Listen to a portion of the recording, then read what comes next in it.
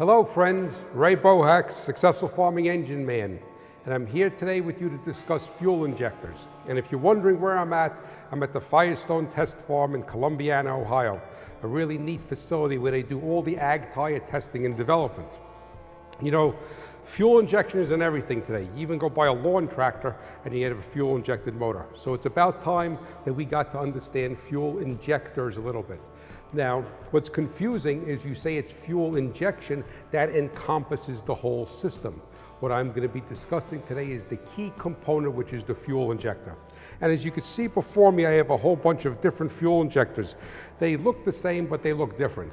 And there are different designs of fuel injectors as far as the envelope of where it fits, how it fits into the engine, but their function is basically the same. So I'm going to use this, what is called a pencil style injector. It's a smaller envelope and it's commonly used in most applications today.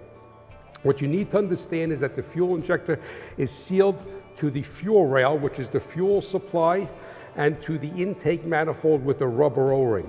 The same O-ring goes on both sides and fits in this groove. Over time and through thermal cycles, these O-rings will start to get hard and they will leak.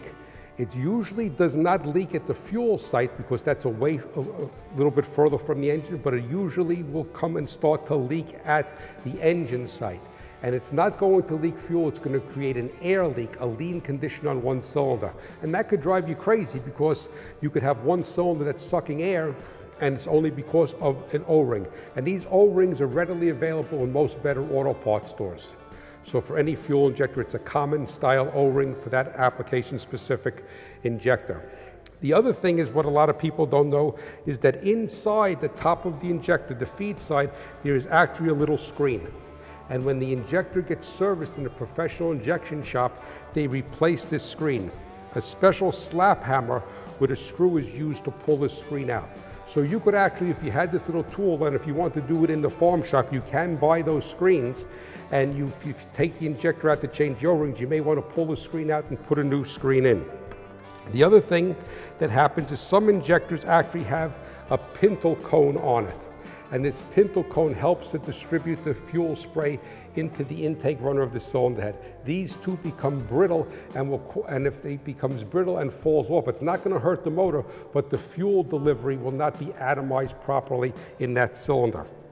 If you're ever wondering whether the injectors are firing, if you're chasing a drivability problem, a rough idle, the proper tool to use is what's called a Noid light. It's N-O-I-D, and this plugs into the injector harness. You disconnect the injector electrically, you plug this in and you crank or start the engine and it will flash.